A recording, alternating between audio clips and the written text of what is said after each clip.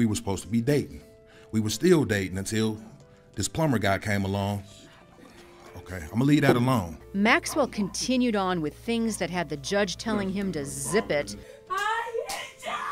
Children grieving their mother poured it all out in a Wayne County courtroom today. On Father's Day 2017, Latrese Morris-Dorsey was getting dressed as she had plans to go to her sister's house for the holiday. But she did not make it because she was gunned down in her home with her 4-year-old daughter watching. Her 14-year-old son was also at home and reported hearing arguing and then gunshots. Latrese's son told police he saw a black man running from the home moments after his mother was killed. The man drove off in a dark colored vehicle. Hit the subscribe button and the bell so you'll be notified of new videos. The victim, Latrese Morris-Dorsey. She was 42 years old and a mom of 3 children. She was a daughter and a sister. The suspect, Earl Thomas-Lionel Maxwell, was 38 years old. Maxwell is described as a black man, 5 feet 8 inches tall, and has a heavy build.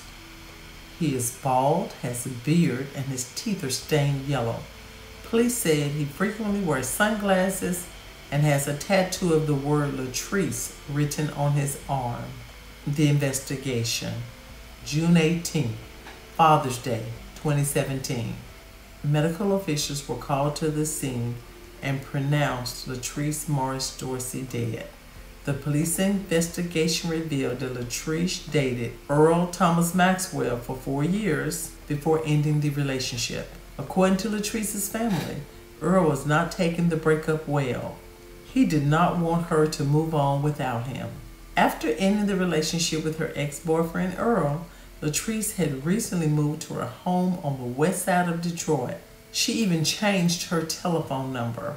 Paul Dorsey, Latrese's estranged husband, told police that Earl called him at least 20 times because she had cut her phone off, so he was the only person Earl could get in touch with. The arrest. When he heard he was a person of interest, Earl had turned himself in to the Detroit Police Department.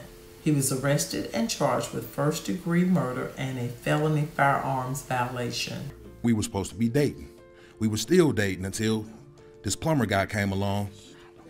Okay, I'm gonna leave that alone. Maxwell continued on with things that had the judge telling him to zip it until finally... But I was wrong. I was wrong and I'm sorry and ain't no way I can repay this. It's between me and the Lord now. I just want to let y'all know that I have repented with every bone in my body, and I can never take this back down here on this earth. And I just want to let y'all know that the Lord gave me a dream that she's with the Lord, and that's the only thing that kept me from killing myself. So his dream kept him from killing himself, but nothing kept him from killing her? That is a man that wants to judge to be lenient with him. He definitely could not control his emotions. You could see it in the court scene where he tries to blame the victim for leaving him and dating someone else. He forgot he was supposed to be remorseful at that time. Instead, he tried to justify what he did. He wanted to put the blame on her for dating someone else. The deputy and his attorney quickly shut that down. The trial. During the trial, Earl stated that he accidentally shot Latrese 10 times.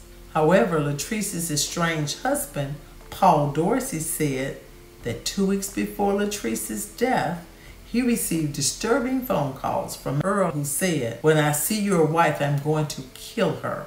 And the second time he called, he repeated that he was going to hurt her. Dorsey said after making the threat, Earl called back to recant it. Paul says he told Latrese about the phone calls. What did he say the first time you spoke? When I see your wife, I'm gonna kill her. The second time he called, he reiterated that he was gonna hurt her. That was 2 weeks before the murder on Avon. Testimony revealed Latrese may have been dating someone else, which upset Earl. Justin, Latrese's son, stood up in court and blamed Earl for his mother's death.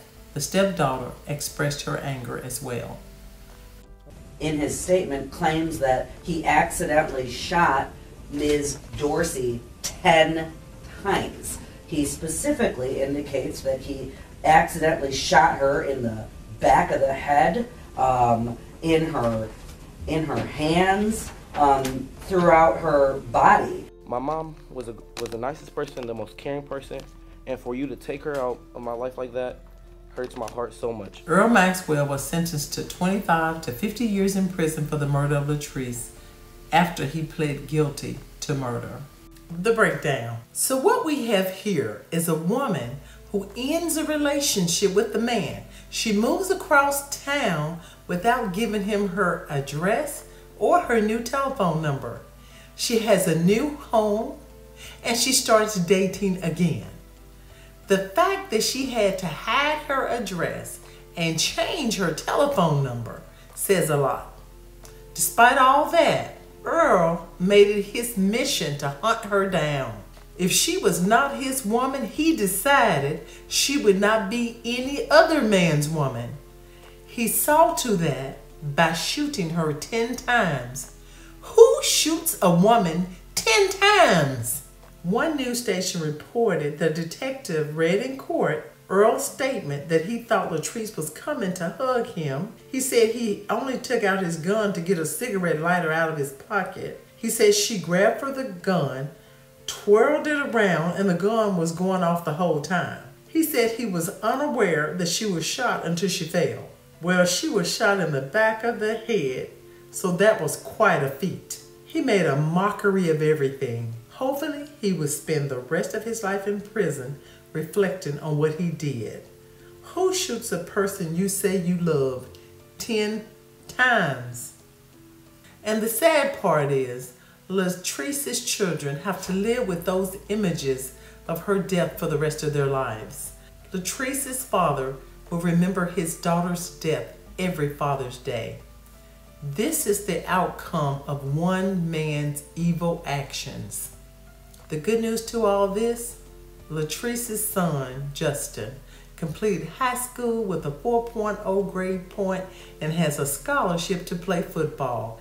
He plans on becoming a physical therapist, which is a dream his mother had.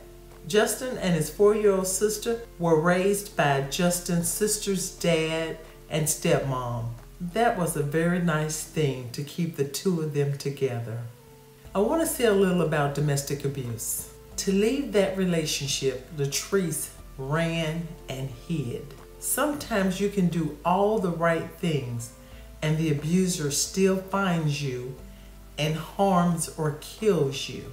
I don't know that she could have done anything different.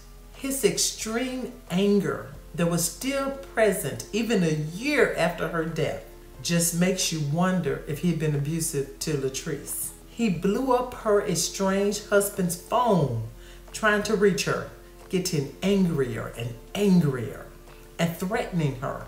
Imagine if he had reached her by phone, he would have harassed and threatened her to no end. Latrese's estranged husband said he told her about the threats. Even if she had a weapon, it sounds like Earl surprised her. What do you think she could have done after hearing about the threats? My sincere condolences go out to Latrese's family, friends, and loved ones. Please like, comment, share, and hit the subscribe button. I'll see you in the next video.